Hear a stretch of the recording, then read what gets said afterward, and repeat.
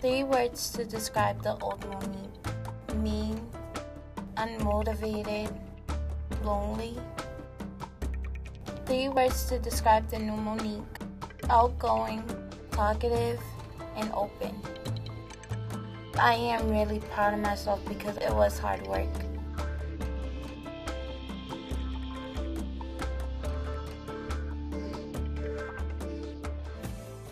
When I found out I had diabetes, I was very shell-shocked. It was like really hard being first diagnosed and then getting used to taking medication. I was the only person with type 2 diabetes in my household. It felt like I was the oddball in my family. My room was like my own little world. I would watch TV for hours and hours. It was never going outside. It was never like being connected, and that's what made me depressed. I didn't care anymore about myself, about my diagnosis. I just completely gave up on everything.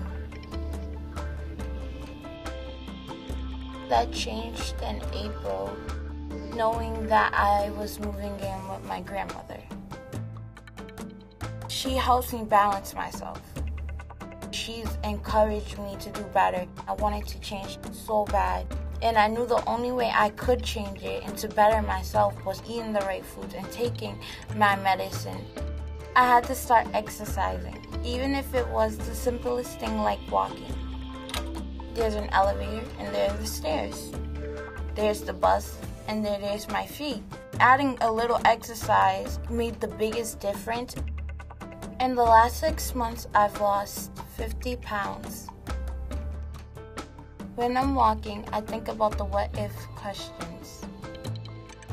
What if I wasn't doing something? If I wasn't walking every day? If I wasn't eating the right food? What if I didn't do that? What shoes would I be in then?